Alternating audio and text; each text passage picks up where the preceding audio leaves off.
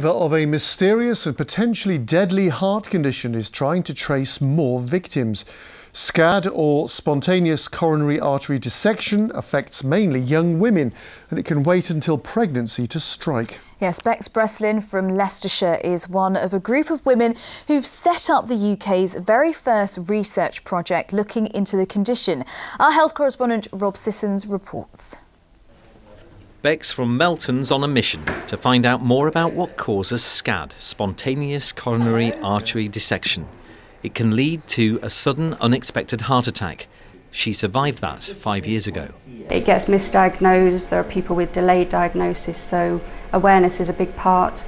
Support, again, is supporting other people that have this condition, supporting family members of people with this condition, and then also to do fundraising for the research.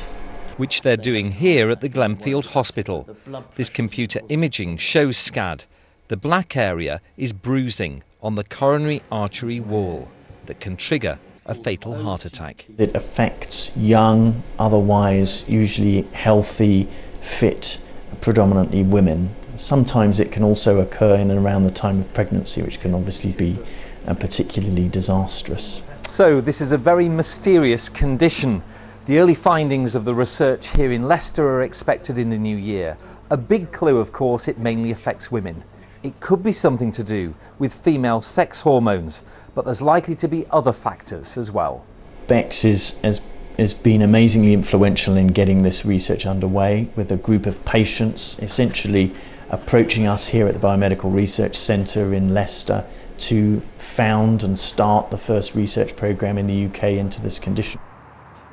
There are so many unanswered questions. Soon patients like Bex hope to have some answers. Clearly important work there. Rob, this is a condition that can sort of strike without warning, but are there any symptoms that people can look out for?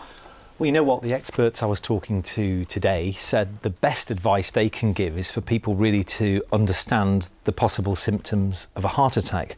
What are they? Well, NHS Choices puts them like this. It says chest pain, obviously.